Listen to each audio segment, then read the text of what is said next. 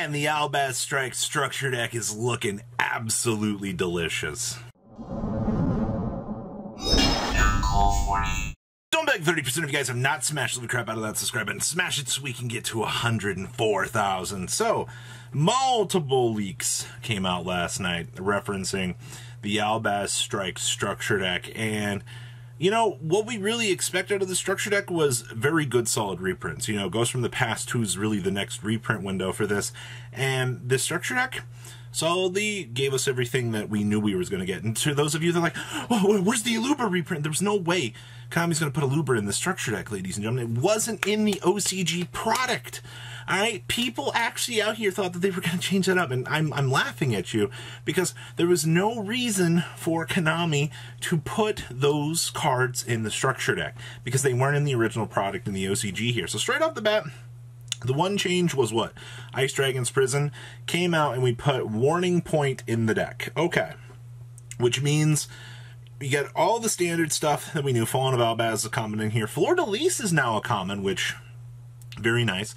Red MD printing in common, Post Errata is fine. And then you got double Kaijus in here. You have Chaos Dragon Levianeer.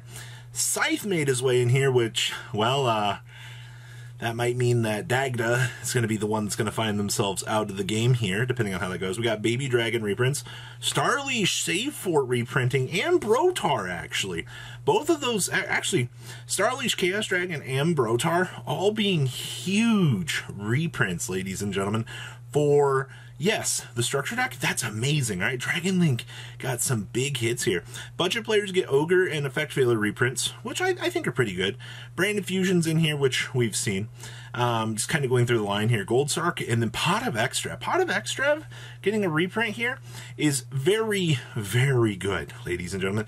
This structure deck gives so much breathing room to budget Flunder. Like, it's good as long as Mega Ryza gets the reprint later on this year and Ghost from the Past. That'll be just, you're good to go. I mean, minus like Prosperities, but I think compensate with extra.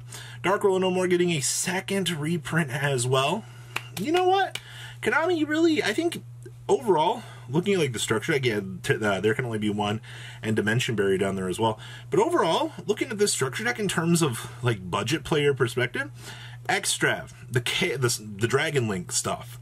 All right, the fact that you can have the mini branded package being splashable. Yes, you don't have to play Albaz. It's one of the cool things about this engine is you can splash into a whole wide range of decks here and get massive results with it. And I think it's one of the things that really carries this structure deck on its back, ladies and gentlemen, is just the value that's really present. You know, even all the way like through the Kaiju department, this structure deck is absolutely hot fire. So guys, what do you think about the Albaz Strike spoiler down here? Please leave a comment down below. Make sure you guys smash the crap out of that subscribe button. See you guys when we have more awesome content. I'll see your beautiful faces back here later in the day, guys. Peace out.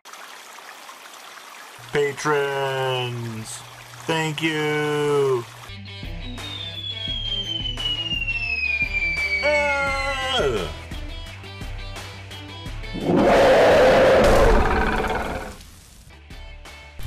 Thank you so much for watching. Check out these other videos.